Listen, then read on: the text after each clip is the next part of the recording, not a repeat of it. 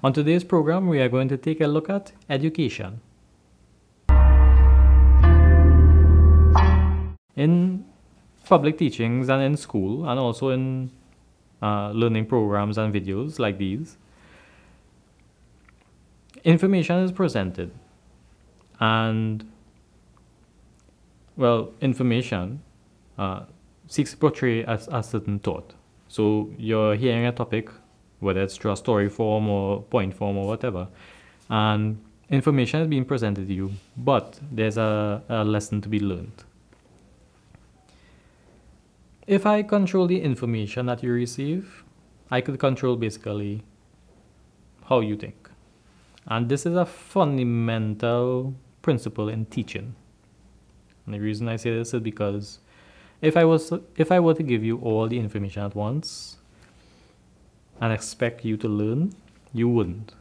You would be overwhelmed, basically, but you will not be able to see the steps in which this information needs to be put into practice. So that is why teachers will give little bits of information in stages, and this is to help a person learn. Like, you'll receive a certain amount of information, practice, you'll learn how to work and manipulate that piece of information, and when you become accustomed to it, then you learn something new and you move on. So controlling information is not a bad thing. It's not a bad phrase. It's not a well, the word controlling is somewhat negative in that nobody wants to be controlled, but it's not so much about being controlled. It's the information needs to be fed. So just like eating, you don't eat the whole plate of food at once. You eat little by little. But then we come to the point where how much information do you need to be able to stand on your own, to be able to function on your own, to be able to develop and learn and progress? And this is where we need to figure out how much information we need. So there is such a thing as too much information. There is such a thing as the learning process basically is you receive information, you process it, you apply it, and you learn from your own experience concerning the information. Well, what happens if you get too much information at once, or too much of irrelevant information that has nothing to do with your life?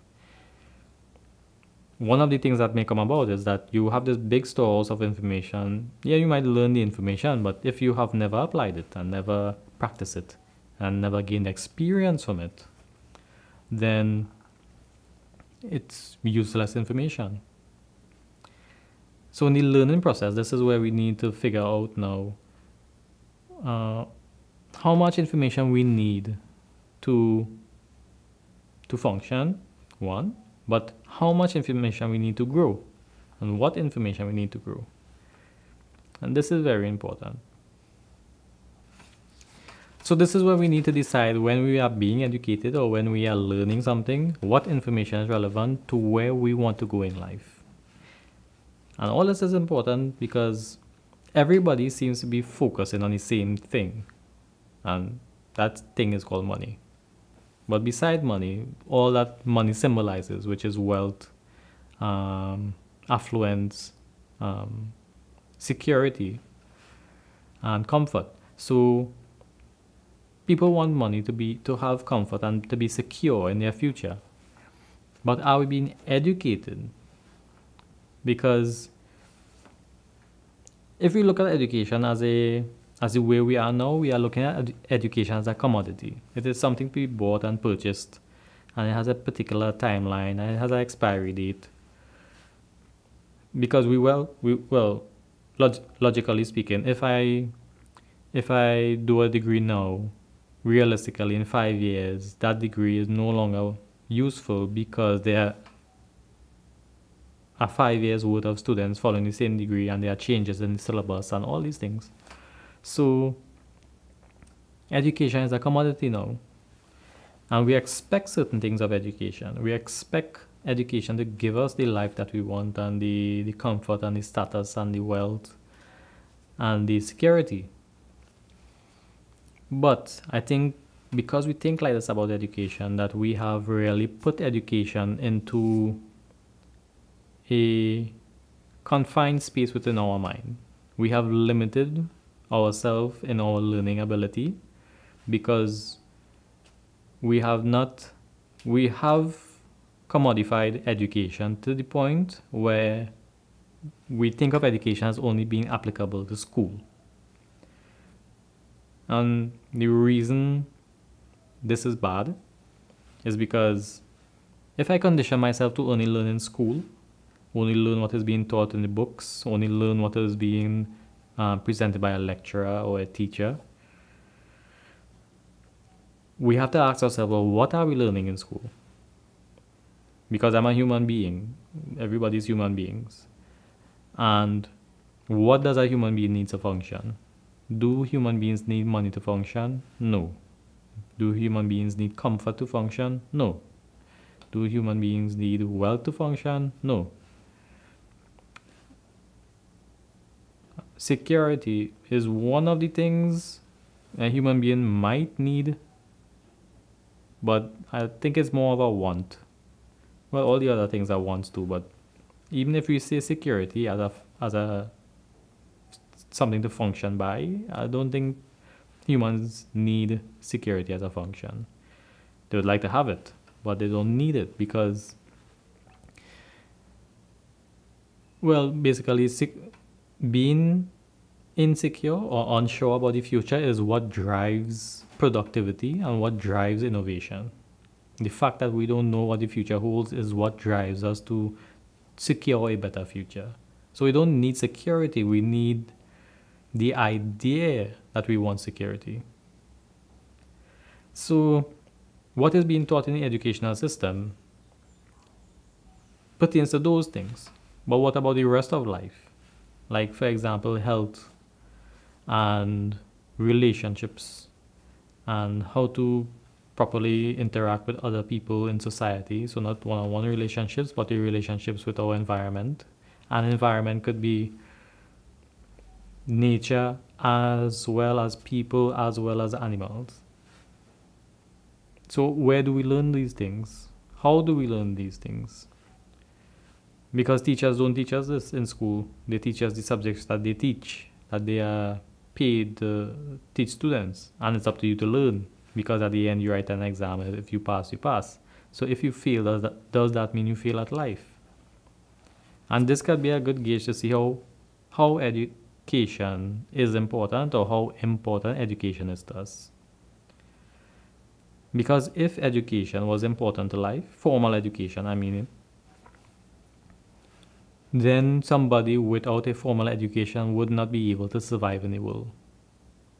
And there are lots of examples of people who were not educated. A lot of our ancestors did not have a formal education, and they survived very well. Now, well, this brings us to the question, what is an education? If an education is not that commodified thing that we pursue in school. So I would say education is the process of learning.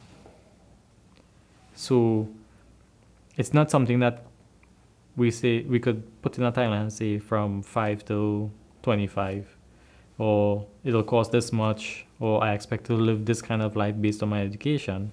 I think education is a process. It's where we pick up the qualities and the virtues and the skills to live. So the skill of how to interact with people, the skill of how to maintain relationships, the skill of social and moral and ethical values, the skill of how to take care of any living creature, not just children, but how to be a good parent. All these things fall under education because these are things we need to learn. But are we learning them? Are we being taught the proper tools and techniques? Are we being given the proper information with regards to how to live proper lives? And by proper, you could apply the word proper to mean anything you want to mean. So if by a proper life you want to say that you have wealth, well then, let's define wealth. Let's define health. Let's define luxury and status. We have to define these things to know what we need to learn in order to have these things. Because a lot of people think, well, I want wealth and health and security and comfort. And to each person, this means something else. So it cannot be a standard educational process to achieve infinitely variable definitions for, or meanings rather, for those words.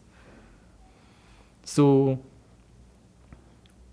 I think because we have commodified and standardized education to the point where we say education is this thing that is going to give me this, that we are not being educated because we have limited what education means. We need to broaden our perception of what education is.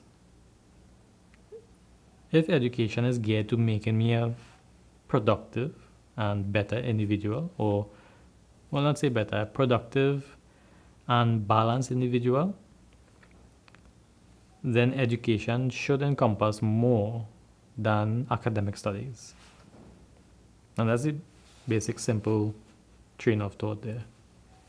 It's not about what job you have, it's what life you have. And the education is geared towards giving you the life you want. Because even in today's society, in Trinidad and Tobago, a lot of people are educated, a lot of people have money, but a lot of people don't have security or health or comfort in their lives because of a lot of different factors. So we need to probably assess what education means and come up with a new definition maybe. So this is my short presentation on the educational process. And probably we need to really sit down and think, not look in any textbooks or look for a definition on the outside, but sit and think, well, what does education mean to me?